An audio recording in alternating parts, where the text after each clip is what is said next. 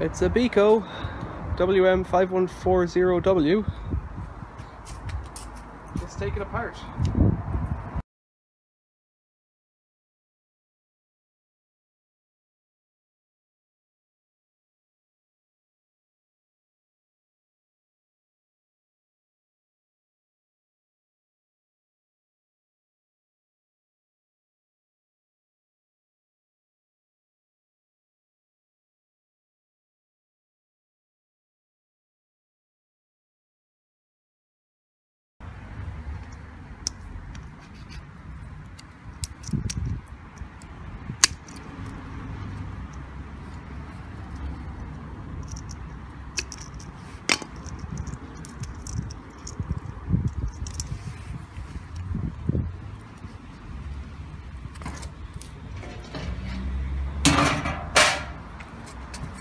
So, motor controller is down here. Our motor pin-out block. We bend it up there, we can see it better. So we've got an earth on the bottom, 2 yellows go to the tachograph down here, or the tachometer, or whatever you want to call it. You've got a black and a white, blue, black and brown. So this one, the black with the extra thick coating, goes to this brush. So I'm going to hazard a guess that the white one goes to the brush on the other side. Mostly because it goes into this little sleeve here and comes out the other side. Those 3, I'll say they'll go into the windings. So to set this up, let's earth it, because we have an earth to get rid of. Let's put, what's that, live onto number 5. That's one of the brushes. Let's put a jumper cable from one brush to another, or from one brush to a coil even. And then let's put the neutral onto another one of the coil taps. Let's see if it fires up.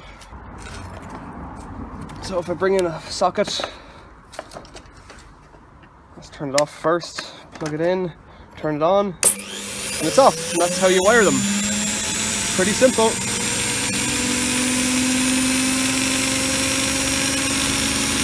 Different combinations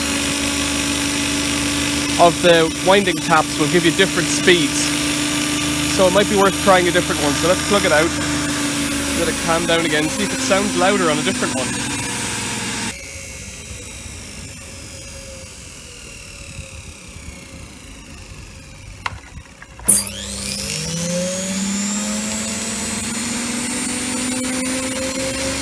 I think that sounds a bit louder.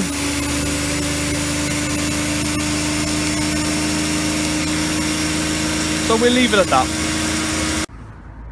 I was going to make a point that these 2 spade connectors being so close to one another is a chance that they'd arc or something like that, but they're on the same cable anyway, so it's completely pointless.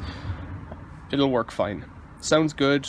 I'm going to put a cable tie to hold this on tight here somewhere, maybe down here, and that's it, ready for it to go. So isolating it from the supply again, I'm going to get a cable tie on here to stop these cables getting pulled away. Push that block back down there.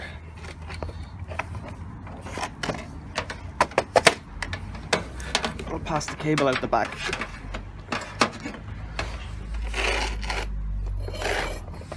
And that ought to do it.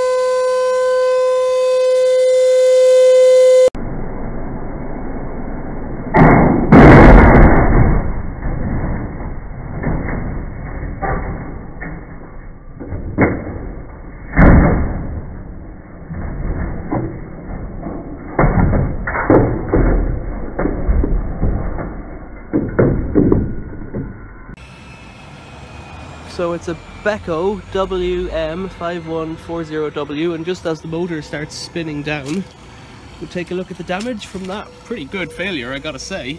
Motor's there just spinning down, didn't even stop during the process, just got such a thunk that something caused the belt to come off, which is over there. I've righted the washing machine so it's upright again. I've taken the ballast out as well, I've put it over there for safekeeping. It's isolated from the supply, I hope. Yeah, plugged out. So, drum still goes around. Good sign, it'll go again.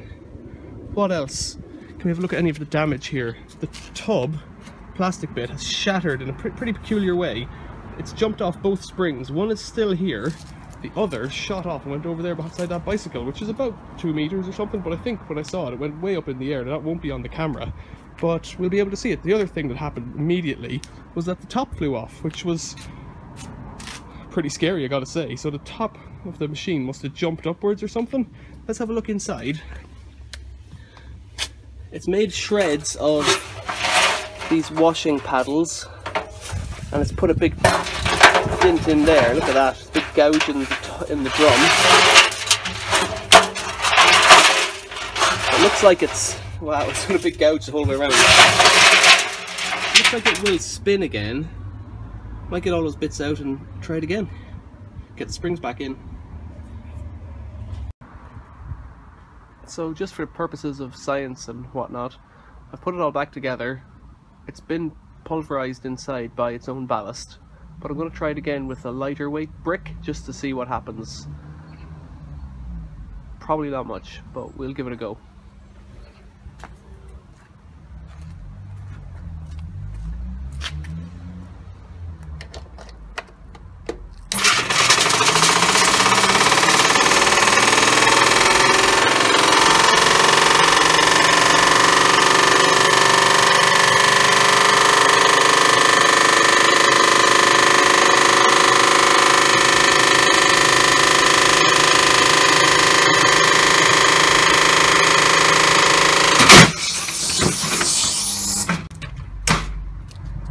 Wow, well that was impressive. It blew the fuse, it blew the top off, it kind of jammed it somehow.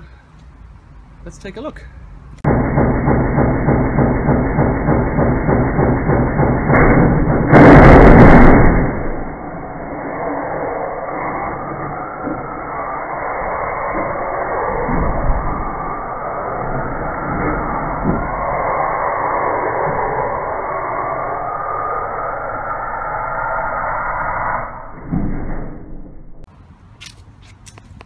So over here we still have power, but it tripped the overloading switch, tripped the MCB, miniature circuit breaker, so it had an overload of power. Now it's only on 5 amps, so let's isolate it from the supply before we take a look.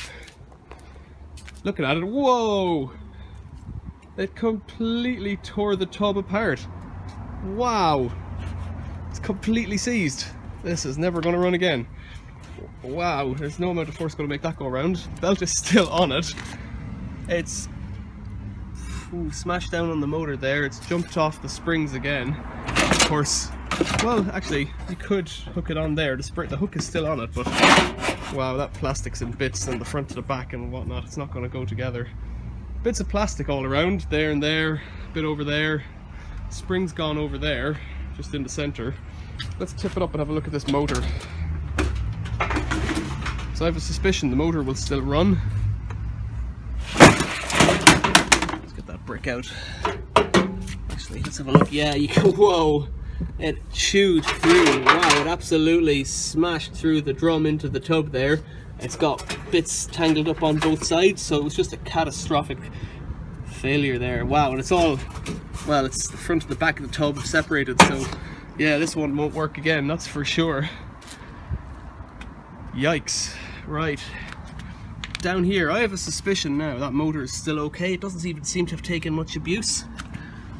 I know it got a fairly hot supper there, but if we get this belt off, we can't turn it anymore, so we just got to peel it off like that. Yep, that's it off.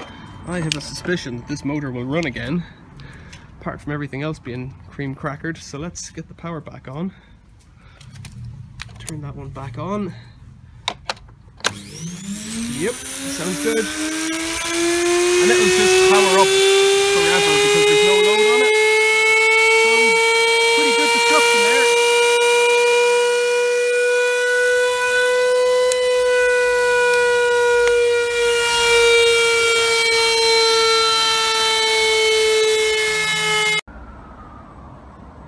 So all in all, for this Beko, pretty poor end.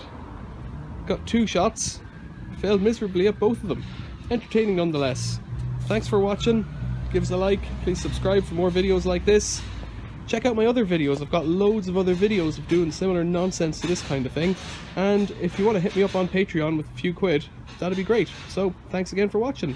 See you later.